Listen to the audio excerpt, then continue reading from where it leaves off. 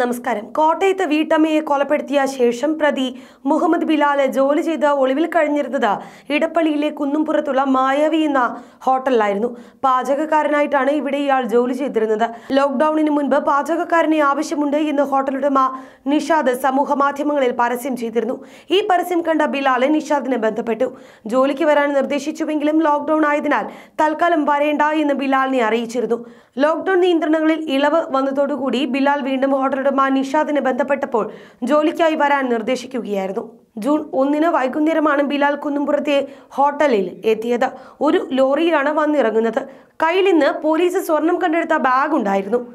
നിഷാദ് അങ്ങനെ ബിലാലിനെ ഹോട്ടലിലെ മറ്റ് തൊഴിലാളികൾ താമസിക്കുന്ന അമൃത ആശുപത്രിയിലേക്ക് പോകുന്ന വഴിക്കുള്ള വാടക വീട്ടിലേക്ക് പറഞ്ഞു വിട്ടു. അടുത്ത ദിവസം രാവിലെ തന്നെ ഹോട്ടലിലെത്തിയ ബിലാലിന്റെ പാചകം എങ്ങനെയുണ്ട് എന്ന് നിഷാദ് പരിശോധിച്ചു.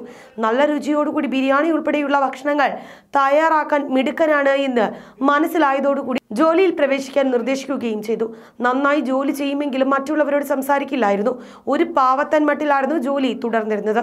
ഇന്നലെ വൈകുന്നേരത്തോടു കൂടിയാണ് ബിലാലാണ് എന്ന് പോലീസ് മനസ്സിലാക്കുന്നതും പ്രതി കൊച്ചിയിലുണ്ട് എന്ന് വിവരം ലഭിക്കുന്നതും. ഇതോടുകൂടി ഇന്ന് പുലർച്ചെ 1:30 പോലീസ് ബിലാൽ താമസിച്ചിരുന്ന വീട്ടിലെത്തി അറസ്റ്റ് ചെയ്തത്. അറസ്റ്റ് ചെയ്യുമ്പോൾ തന്നെ ഇയാളുടെ റൂമിലുണ്ടായിരുന്ന 28 പവൻ സ്വർണ്ണാഭരണങ്ങളും പോലീസ് കണ്ടെടുത്തിട്ടുണ്ട്. അറസ്റ്റ് ചെയ്ത പ്രതിയെ കോട്ടയത്തേക്ക് കൊണ്ടുപോയി വിശദമായി ചോദ്യം ചെയ്തു. ചോദ്യം ചെയ്യലിൽ എല്ലാ വിവരവും ഇയാൾ പോലീസിനോട് പറഞ്ഞു. പിന്നീട് വീണ്ടും പ്രതിയെ ഇടപ്പള്ളിയിലെ വീട്ടിലെത്തിച്ച് തെളിവെടുപ്പ് പൂർത്തിയാക്കുകയായിരുന്നു. ഇയാൾ താമസിച്ചിരുന്ന വീട്ടിൽ ബംഗാൾ സ്വദേശികളും മലയാളികളുമാണ് ഒരുമിച്ച് കഴിഞ്ഞിരുന്നത്. ബിലാലിന് മാത്രമായി ഒരു മുറി നൽകിയിരുന്നതാണ്. ഈ മുറിയിലെ അലമാരയിലാണ് ഇയാൾ സ്വർണം സൂക്ഷിച്ചിരുന്നത്. പ്രതിയെ പോലീസ് അറസ്റ്റ് ചെയ്തതിന്റെ ഞെട്ടലാണ് ഹോട്ടൽ ഉടമ നിഷാദും ഒപ്പം നാട്ടുകാരും. താമസിക്കുന്നു. 2 ദിവസം മുമ്പ് ഞാൻ ഉടമസ്ഥരോട് ചോദിച്ചപ്പോൾ 2 ദിവസം മുമ്പ് പണി ചോദിച്ചു വന്നു കഴിഞ്ഞപ്പോൾ പണ്ടാരിയാണ് എന്ന് പറഞ്ഞു. അത് പണി കൊടുത്തു. അപ്പോൾ താമസിക്കാനായിട്ട് അയാൾക്ക് ഒരു റൂമും കൊടുത്തു. അല്ലാതെ വേറെ നമുക്കൊരു അവർക്ക് അതിനെക്കുറിച്ച് കൃത്യമായ ആളെക്കുറിച്ച് വേറെ ധാരണയൊന്നുമില്ല. കാരണം കോട്ടയത്തെ വീടെന്ന് പറയുമ്പോൾ മറ്റ് സംസ്ഥാനത്തിലുള്ളവരാണെങ്കിൽ അവർ കൂടുതൽ പരിശോധന കാര്യങ്ങളൊക്കെ നടത്തി. കോട്ടയത്താണ് എന്നുള്ളതുകൊണ്ട് അവർ കൂടുതൽ മറ്റ് കാര്യങ്ങൾ പരിശോധിക്കുകയോ അങ്ങനെ കാര്യങ്ങളും ചെയ്തിൽ ഇവിടെ താമസിക്കാൻ അനുവാദം കൊടുത്തു എന്നാണ് പറയുന്നത്. 2 ദിവസമായി. 2 ദിവസമായിട്ട് ഹോട്ടലിൽ പണിക്കണ്ടെന്നാണ് പറഞ്ഞത്. അപ്പോൾ 2 ദിവസം മുമ്പാണ് ആൾ വന്നിരിക്കുന്നത്. അതല്ലാതെ മറ്റിവിടുത്തെ ആളുകൾക്ക് ആയിരിക്കും കൃത്യമായിട്ട് അങ്ങനെ ഒരു പരിചയമോ അങ്ങനെയുള്ള യാതൊരു ഈ പണിക്കാർക്ക് തന്നെയോ ഈ ഹോട്ടലിൽ മിക്കുന്ന വ്യക്തിയുടെയോ പരിചയമുള്ളതായിട്ട് യാതൊരു സംശയവും നമുക്കില്ല. എങ്ങനെ സ്വർണ്ണം ഏതാണ്ട് ഇപ്പോൾ പറയുന്നത് മറ്റാളുകൾ പറഞ്ഞു കേട്ട് 28 പവനോളം സ്വർണം അവിടെ നിന്ന് കണ്ടെടുത്തു എന്നാണ് പറയുന്നത്.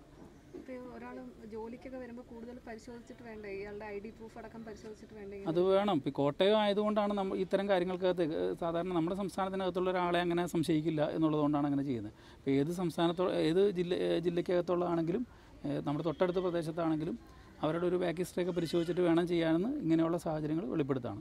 ഈ വീടിന് പരിസരത്ത് കൂടുതൽ കുടുംബങ്ങൾ താമസിക്കുന്നുണ്ട് എങ്കിലും അത്ര ശ്രദ്ധ ചെല്ലാത്ത നിലയിലാണ് വീടുള്ളത്. സ്വർണം കണ്ടെടുത്ത ശേഷം ഫോറൻസിക് വിദഗ്ധർ ഉൾപ്പെടെയുള്ളവർ എത്തി പരിശോധന നടത്തി. കൊലപാതകം നടന്ന താഴത്തങ്ങാടിയിൽ തന്നെയാണ് പ്രതിയുടെയും വീട്. സ്വന്തം വീട്ടിൽ നിന്ന് പിണങ്ങിയിറങ്ങിയ ഇയാൾ പലയിടത്തും കറങ്ങി നടന്ന ശേഷമാണ് ഇവരുടെ വീടിന് സമീപം എത്തിയത്. മോഷണ ഉദ്ദേശത്തോടു കൂടിയാണ് ഇയാൾ എത്തിയത്. മുൻപ് ഇവരുടെ വീടിനടുത്ത് താമസിച്ചിരുന്നയാളാണ്. കുടുംബവുമായി നല്ല പരിചയമുള്ള വ്യക്തി. സാമ്പത്തിക ഇടപാടുകൾ ഉള്ളതായി ഇതുവരെ സൂചനയുമില്ല. പല ഹോട്ടലുകളിലും പാചക ജോലികൾ ചെയ്തിരുന്നയാളാണ് പ്രതി. കൊച്ചിയിൽ ഓൺലൈൻ ടാക്സി ഡ്രൈവറായി ജോലി ചെയ്യുകയും ചെയ്തിരുന്നു. ആദ്യം വീട്ടമ്മയുടെ ഭർത്താവിനെയാണ് ഇയാൾ ആക്രമിച്ചത്. പിന്നാലെ വീട്ടമ്മയെയും ആക്രമിച്ചു. വീട്ടിലെ ടീപ്പോയി ഉപയോഗിച്ചാണ് ഇരുവരെയും ആക്രമിച്ചത്. പ്രതി മോഷണം ലക്ഷ്യമിട്ടാണ് ഇരുവരെയും ആക്രമിച്ചത് എന്നാണ് പോലീസ് പറയുന്നത്. ഇയാൾ കുറ്റം സമ്മതിച്ചതായി കോട്ടയം SP G ജയദേവാണ് അറിയിച്ചത്. ഷാനി മൻസിൽ ഷീബയാണ് ഇയാളുടെ ആക്രമണത്തെ തുടർന്ന് മരിച്ചത്. ഇവരുടെ ഭർത്താവ് MA അബ്ദുൽ സാലി ഗുരുതരാവസ്ഥയിൽ കോട്ടയം മെഡിക്കൽ കോളേജ് ആശുപത്രിയിൽ ചികിത്സയിലാണ്.